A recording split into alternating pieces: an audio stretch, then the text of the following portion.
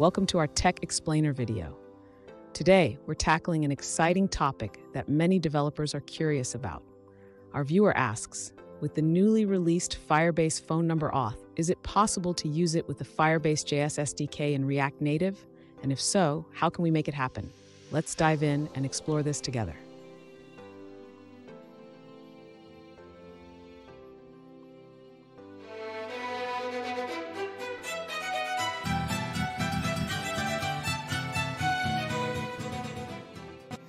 Welcome back to another technical video. Today we're going to be going through your question, answering it, and hopefully finding that solution.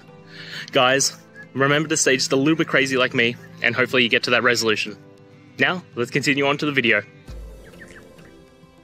To use Firebase Phone Authentication in a React Native app, we first need to set up Firebase in our project. Start by creating a Firebase project in the Firebase console.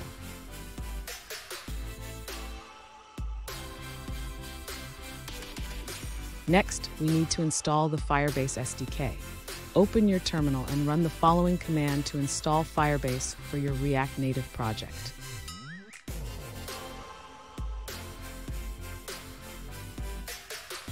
After installing the SDK, configure Firebase in your app. Import Firebase and initialize it in your main application file.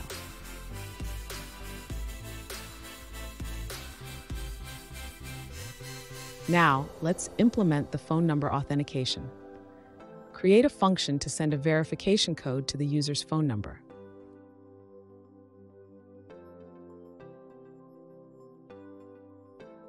Finally, handle the verification code input and sign in the user. Make sure to manage the state for the verification code and handle errors appropriately.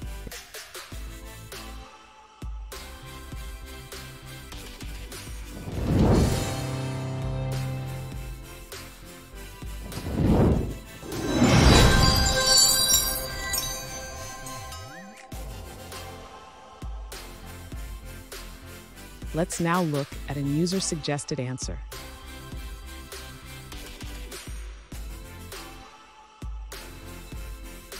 To implement Firebase Phone Authentication in React Native, you can refer to a helpful example.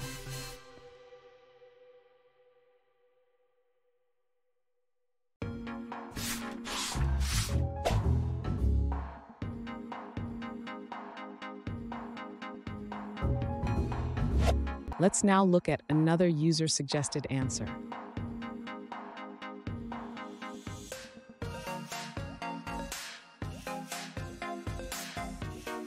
To enhance user experience with Firebase Phone Authentication in React Native, check out the GitHub repository linked in the description. The goal is to avoid user challenges like CAPTCHA.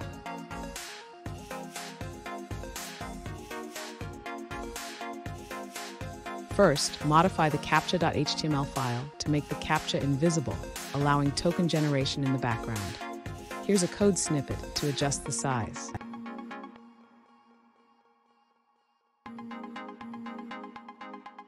Next, deploy the captcha.html to a server and access it via URL in React Native Web View.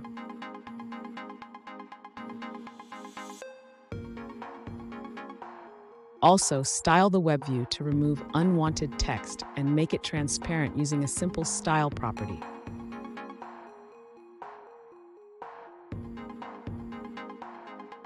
Finally, ensure to copy your Firebase configuration into your project in the captcha.html file.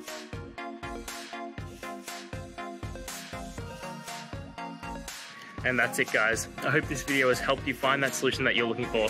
If it did, please hit the subscribe button. I'd really appreciate it.